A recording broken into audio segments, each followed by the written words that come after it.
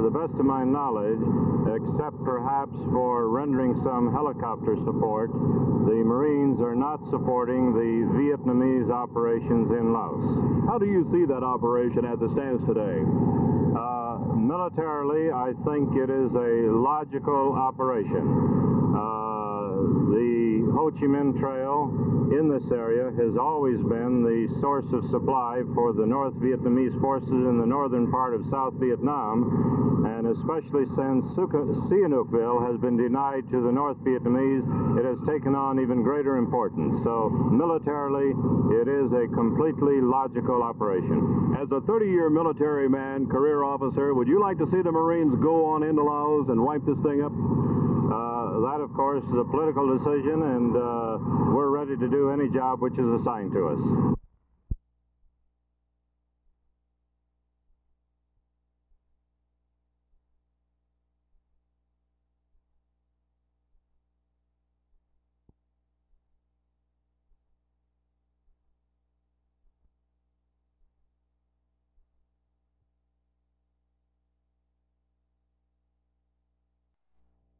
Gentlemen, after careful deliberation, several hundred telephone calls, several hundred letters, and even some petitions, I have discovered that I have a few friends left who had rather fight than switch.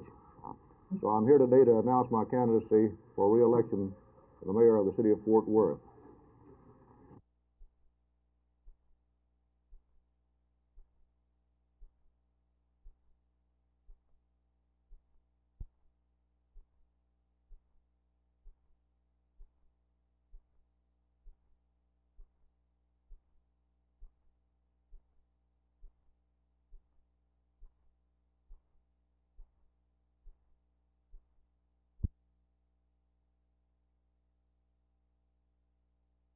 The tuition increase proposal by Governor Smith is opposed by the Texas Junior College Teachers Association on the basis that tuition increases, as proposed, would place a burden on students who can least afford it.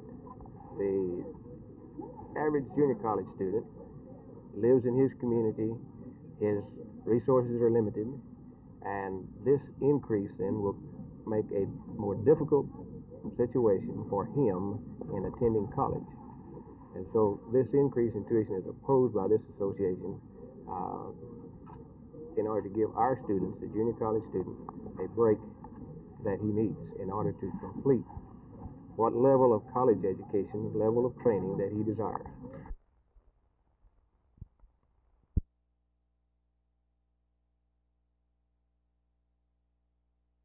Only the president has the power to make things happen in the other executive departments. He has to be a super peer, so to speak, like the Bureau of the Budget. The Bureau of the Budget, when it comes to money, makes decisions that affect the different departments. When it comes to policy decisions on changing services, on coordinating services, then the parallel office or one within the Bureau of the Budget would have best access to the president to do this. And it almost has to be a special office to concentrate and focus its attention on what needs to be done and what kinds of reallocations of resources may be needed in the Department of Labor or Department of Housing or Agriculture to achieve a particular goal over a period of time.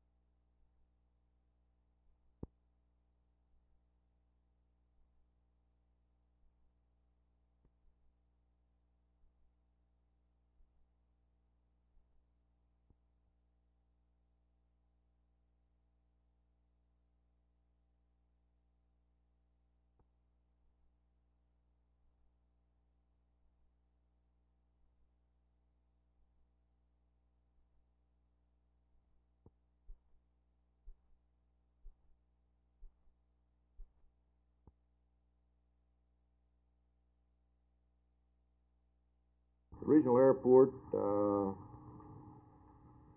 will generate approximately $675 million worth of business into the economy of the metropolitan area. Approximately $300 million worth of new business annually that the Love Field cannot handle. It will generate approximately 35,000 jobs, which will more than absorb the amount of jobs that might be a result of the layoffs in the aerospace industry in this area.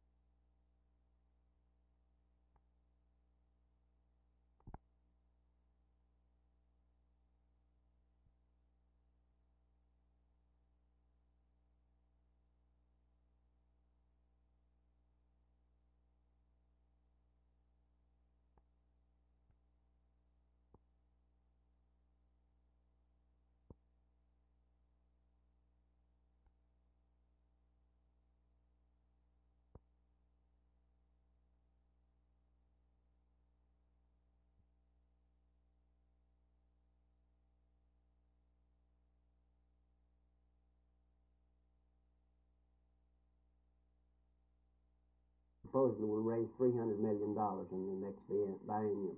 State sales tax? State sales tax, yes, sir. That'll be raised from 3.25% to 4%. You say in the biennium.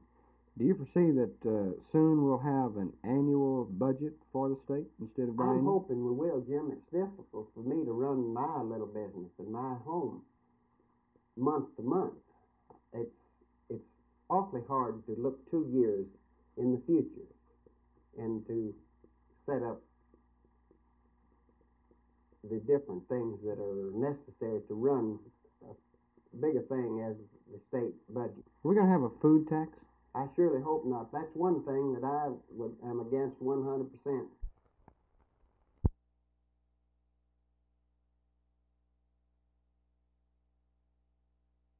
Well, I've fought a lot of the best fighters in business. In fact, most of them, and I have fought fighters on the way up that fight like Daniels does, and it's got the same type of body style and everything. I've fought quite a few of them, in fact. So as far as the style, I'm sure it's not going to bother me in any respect at all. And of course, I've fought from Joe Frazier all the way down, Jerry Query, and you name them, I fought them. So as far as the style, I don't think I'm going to have any trouble whatsoever.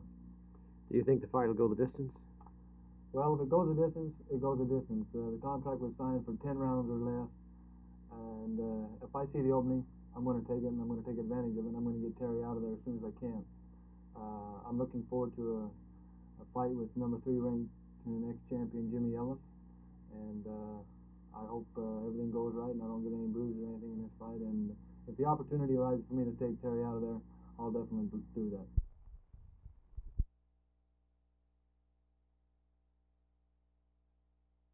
This 1970 automobile has over 23,000 miles on it. In the state of California, it is illegal for a dealership to take this car as a used car and turn the mileage back. As a matter of fact, recently a major car company dealership lost its franchise and its license to sell automobiles in that state because of that very problem. As an individual, however, it's no problem. Here in the state of Texas, there are no laws concerning setting back mileage on used cars. As an individual, I can set the mileage back on this automobile for a cost of around $8. We talked to State Senator Oscar Mozzie about the feasibility of such a law against individuals and car companies. Of course, there's a great need for protection of consumers. The speedometer law is one thing that can be done, but in all candor, the enactment of such a law would not really solve the problem. It's been suggested that perhaps the time to check each speedometer is at each state inspection, and to have the speedometer sealed where it could not be removed from the automobile and then turned back. And this suggestion, it seems to me, has a lot of merit. If we tie it to the annual state inspection, I think then we have official state action which will guarantee the truthfulness of the reading on that speedometer, because it cannot be changed in between times without being noticed. Malcolm Landis reporting for Channel 8 News on the Move.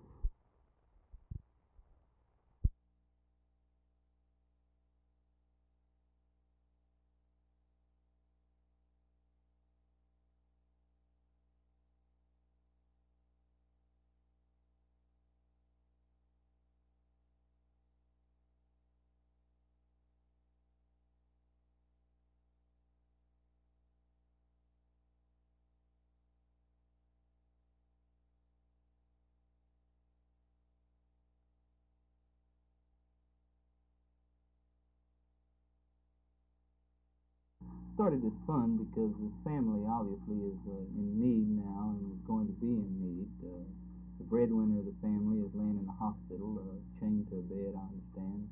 The mother is in the hospital with a broken leg where it was shot in 2 places. And there's 8 children. They need to go to school. They need food. They need care. They need love. And all of these things cost money. And I started this fund so that the community can react and provide this family with the necessities of life until the father's in a position to come back out and provide for his family like he was doing before this happened.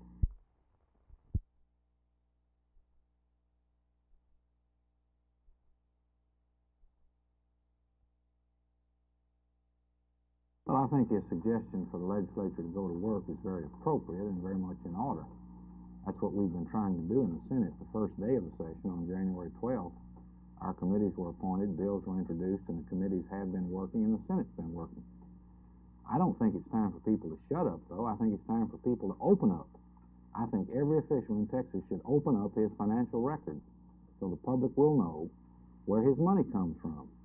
I think it's time for everyone to file a copy of his income tax return, as I have done, to file a complete copy of his financial statement, as I have done, because the people of Texas look upon their state government with great suspicion today. And rather than shutting up the government, I think it's time to open up the government.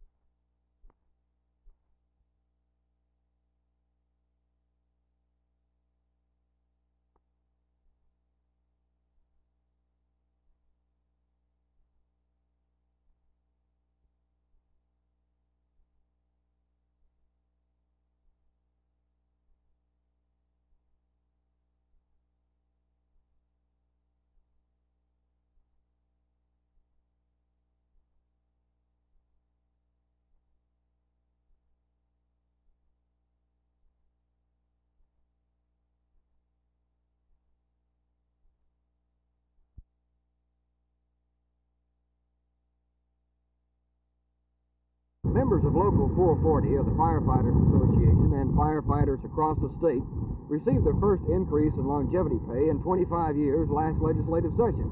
This legislative session, firemen are in Austin lobbying for another increase from $3 to $5 per month for each year of service.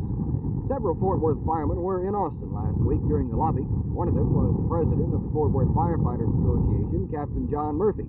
I asked him today if he expects the bill to even get out of the Urban Affairs Subcommittee, since most cities oppose its passage. Well, I'm sure there's mixed feelings on. Really, I couldn't answer the question where it would be or not, but some of them feel like it does have a chance of coming out. Some of them feel like maybe it won't. When Mayor R.M. Stovall announced for re-election yesterday, he was asked if he opposes the bill for a wage increase. I have no comment to make on whether or not this is just one method or a vehicle to assure them of a pay increase. There are other methods of providing pay increases for firemen and policemen or civil service people or uniformed people or however you want to put it, other than longevity pay. Stovall indicated he prefers that the firemen and police bring their pay increase request before the city council instead of the legislature, which they will probably do if the bill fails in Austin. Jim Green, Channel 8 News on the Move, Fort Worth.